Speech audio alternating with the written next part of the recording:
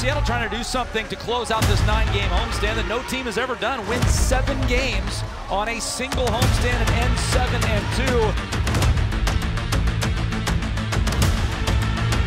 This is the final game of their homestand. Do they bring it right from the start? Do they put the pedal down early and really take away any confidence for Atlanta?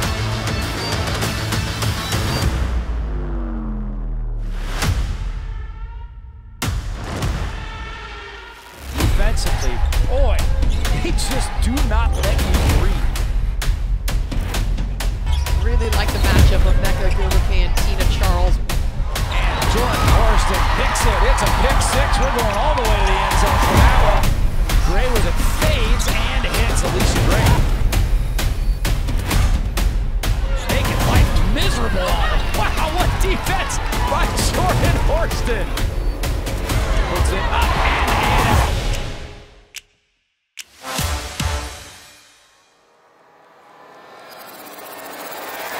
Kick it to Sami. Sets those feet and knocks it down. All set up by Skylar Diggins-Smith. Back to Sami. She got 1. She got 2. 38-30. Not what you want to see. So valuable to the Storm team. Ezi Magbegor goes right to the 10. No call, gets knocked down. Here's Whitcomb. Bounce ball. Dying inside the Magbegor on the top.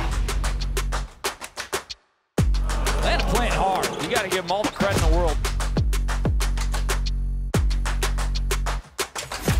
This game as close as it is, but Mercedes Russell alleviates a little bit of that concern with that jumper back to 9. Backdoor cut. Vivian loses the D and picks it up. A nice rotation. Loyd weaves her way in. Oh, Sami wide open. Gotta love this. Yes, in.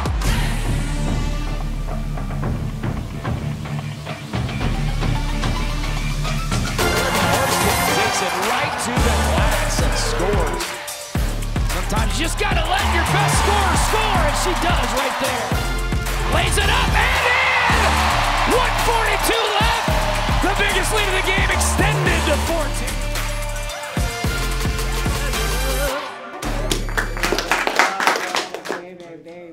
Very good. Jordan, Ezi.